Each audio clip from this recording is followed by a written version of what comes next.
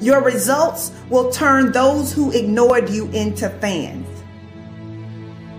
So don't slow your progress because you're trying to convince other people. Don't slow your progress because you're trying to drag too many people with you. Sometimes you're not hitting your goals because you are carrying the weight of those around you. And some people are just not ready to go where you are going, and you've got to recognize that. Do not yield to distractions. Focus on you. So many people dream big dreams, but they never take any action. If you don't believe in yourself, you've already lost the battle. Not believing in yourself is a losing battle because either you won't try at all or you will convince yourself that you can't do it.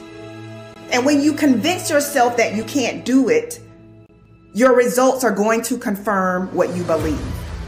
And when your results confirm what you predicted, then you're going to say, see, this is who I am.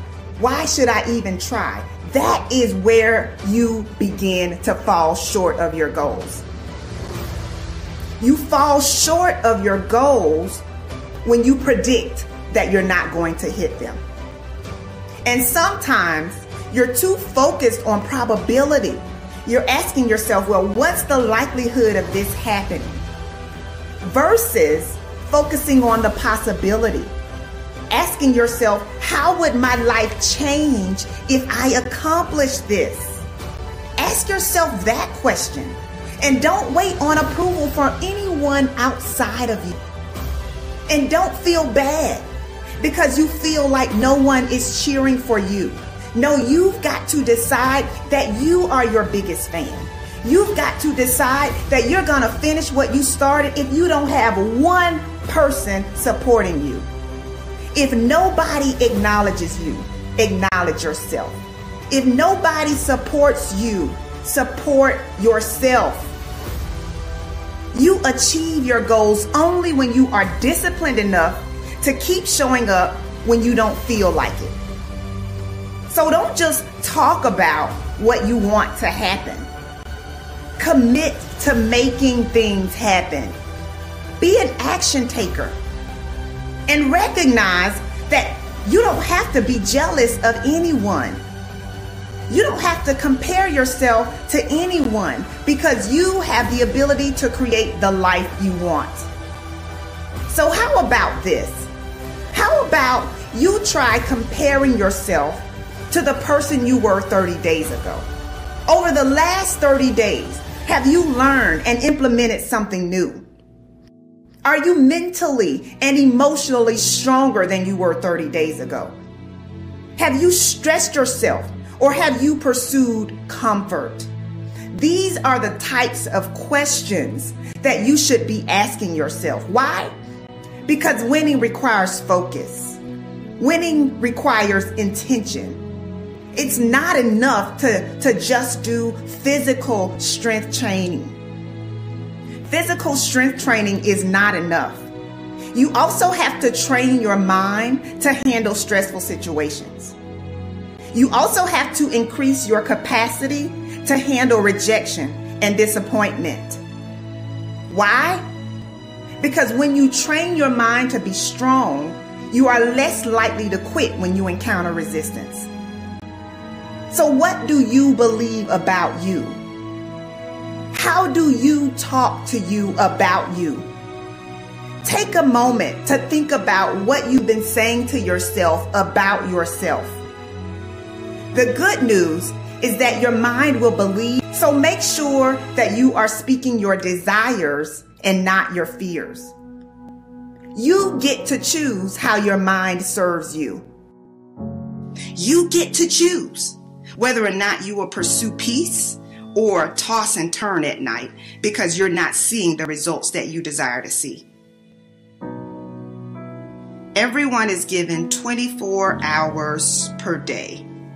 Some people are super productive while others are not productive at all. Some people set boundaries while others allow distractions to slow them down. If you only remember one thing that I shared, I want you to remember the importance of valuing every moment that you are gifted. For many years, I didn't realize how valuable my time was. In fact, during my battle with depression, I would use every free moment that I had to myself to cry. It could be while driving my car. It could be during my lunch break. I had literally developed a habit of using my free time as an opportunity to think about just how unfair my life was. But one of the best decisions I've ever made was the decision to put in the work necessary to have a rewarding and joy-filled life. After years of overwhelming sadness, I finally realized that I had been wasting time that I could never get back. So I had to change my mental narrative. Am I problem-free right now? Of course not. But I do understand that worry and unhappiness is a distraction.